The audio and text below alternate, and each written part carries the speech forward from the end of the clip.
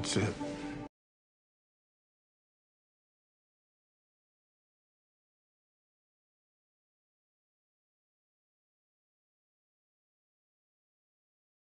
Alright guys, so I know that what I'm supposed to be doing right now is giving you a rundown of D102 financial accounting, but I've come across a few hiccups in regards to that. So I was given a retake plan, and in the retake plan what it says it wants me to do is to go through all of the unit tests and module quizzes and get at least 80% on all those, which is weird because most of them have 3 questions, so, well, at least the modules do, so like even if you get 2 out of 3, it's only like a 66%.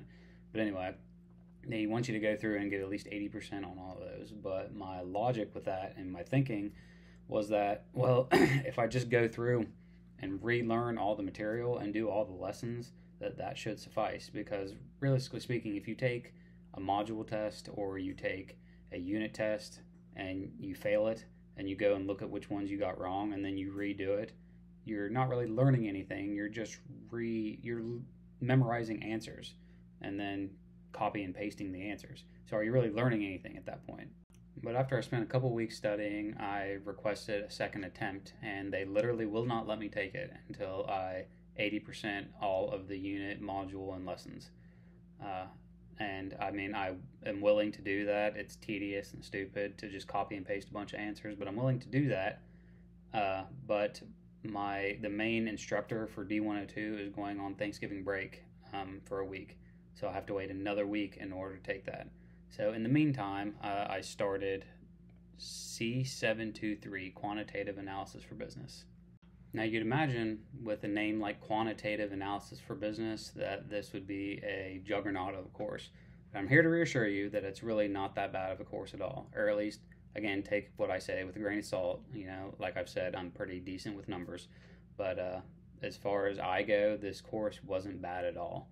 If you've taken a high school gen ed math course or even a college, very basic math course, then you will do 100% fine with this course. It's a lot of very simple, A equals 5 and B equals 2 and C equals 3.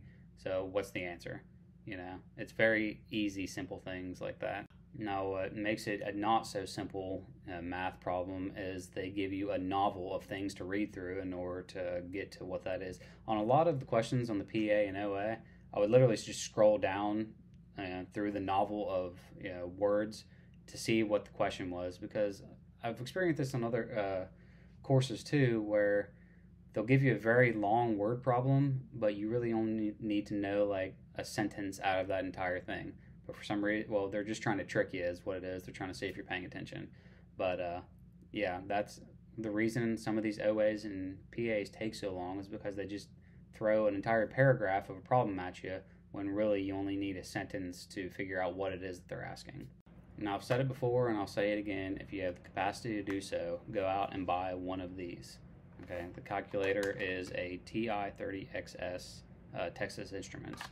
I think it only costs like $15 on Amazon, and it turns a somewhat hard math course into a very simple one. The reason I like these calculators is because it keeps your formulas and equations on the screen. So some calculators, if you type in like 10 plus 10, you'll type in 10 and then you'll hit plus and it'll take that 10 away and show whatever the next thing you're typing is. With these, it keeps your entire equations up on the screen.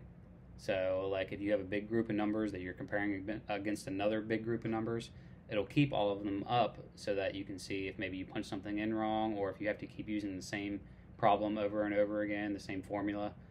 It'll keep all of it right there. And there's a lot of like videos on YouTube and things that you can go and show you all the different functions of your calculator.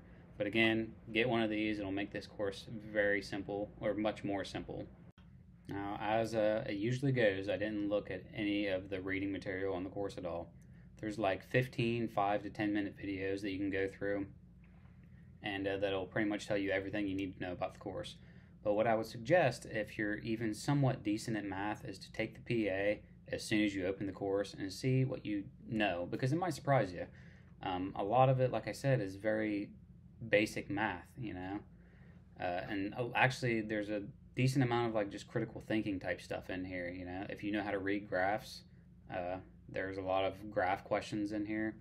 I'm pretty much convinced that the people I've seen on Reddit and places that are saying they had a difficult time with this class are just overthinking it. Like, a lot of it was common sense, critical thinking type math, you know. But yeah, I mean, it was a pretty simple class. The OA and the PA lined up pretty well. Um, I didn't have too much of a hard time with this class, you know, especially with calculator. You know, just go in and answer the math problems, you know, and take the PA as soon as you start the class. And whatever you don't do well on, just go watch those videos or scroll through a little bit of the material. I started the class yesterday in the evening, and I probably could have took the OA last night, but I hung out with my wife and kids and decided just to take it today. But that's all I really have. It's a pretty straightforward math course. Just get you a good calculator and you'll be all right. Um, Hopefully, I'll be able to take the D102 OA sometime in the next 20 years or so. God willing, if the instructor ever approves it, but we'll play it by ear and we'll see how it goes. My subscribers have reached over 100, so I really appreciate everybody supporting the channel. It's pretty cool. It's Thanksgiving week. I hope everybody has a good Thanksgiving. It's my favorite holiday because I'm a fat ass. But that's all I have. I'll see you guys in the next one.